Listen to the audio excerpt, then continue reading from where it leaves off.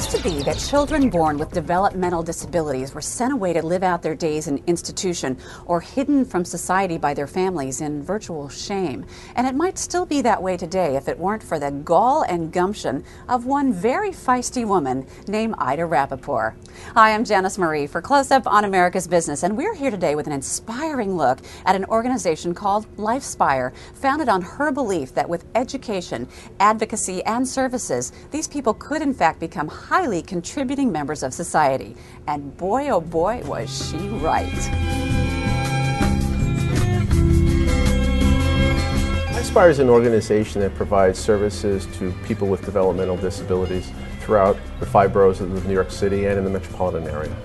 The scope of people with developmental disabilities range from people with mental retardation, autism, neurological impairments, cerebral palsy, and other disabilities that interfere with one's ability to function independently in society.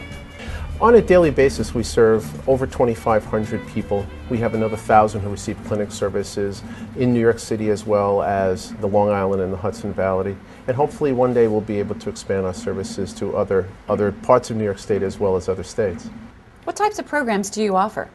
The types of programs we offer are residential services, pre-employment and supportive employment services, day treatment services for individuals who need a little bit more support, learning, and growth to go out into the community.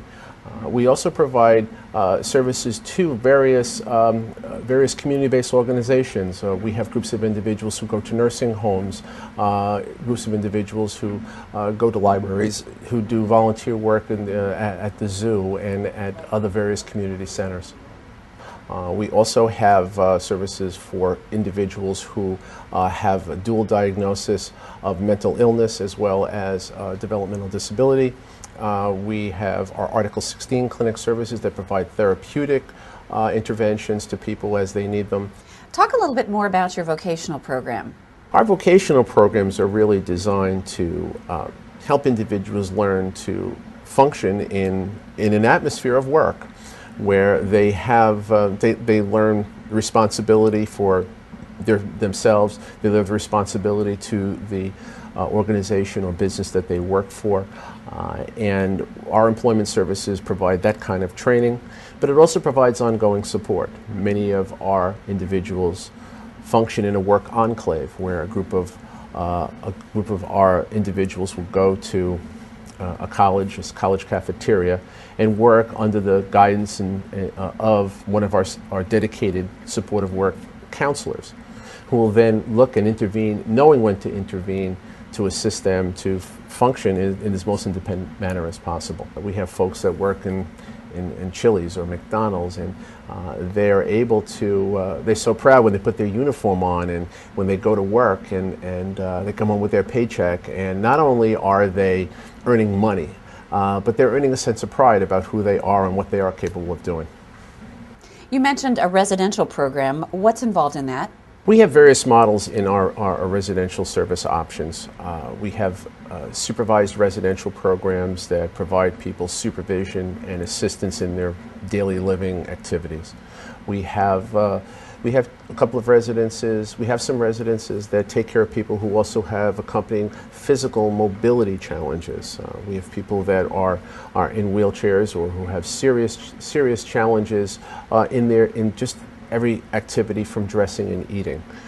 But we also have individuals who have minimal supervision in what we call supportive apartment living. We also have individuals who are living on their own independently, and those are some of our greatest examples. Our founder, Ida Rappaport's son, Michael, lives in one of those facilities. Years ago, when you're born with disability, like so the doctors know, put them in an institution. And my mother said, "You don't have my son in my summer for 10 months? You're out of your mind?" Mother, it's hard for my mother. That time, I have no Medicare, Medicaid, disability. It's hard, very hard for me. And we moved to Pelham Bay, and my mother saw a corporation in an apartment with 5 parents, and is I can't say the word, grown and still growing. It's been an amazing road. I tell everybody that I meet that if their child is handicapped, and generally I meet people that have handicapped children, I tell them there's nothing better than a residence. It gives both the child and the parent a break. It gives them, you're able to feel secure in the fact that she's well taken care of. It's made a difference to my wife and I that's absolutely unimaginable. We have peace of mind. We know she's well taken care of.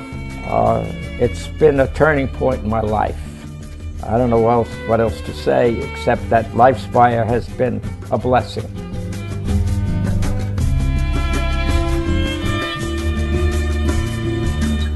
The type individual that we serve ranges from people who, if you saw on the street, you wouldn't even guess that they were mentally retarded. You might think they were a little slow, to, on the opposite end, people who are extremely behaviorally involved or medically challenged. We need an array of staff to deal with that. Everything from what we call direct care staff, who basically come to us with a high school degree. We train them to do this job, all the way up to nurses, PhD level psychologists, administrators, and it's that gamut of people that we have to attract, because the needs, we can't just take an individual and say, okay, we're going to deal with this particular need, so I hire a nurse to deal with this person. There may be other needs. There may be eating needs, so I'm going to need a lot of occupational therapists, physical therapists, speech therapists, LPNs. So we run the gamut from people who don't necessarily have a lot of educational background to people who have published works in very prestigious journals. But what they all share is a big heart that makes them want to do this job.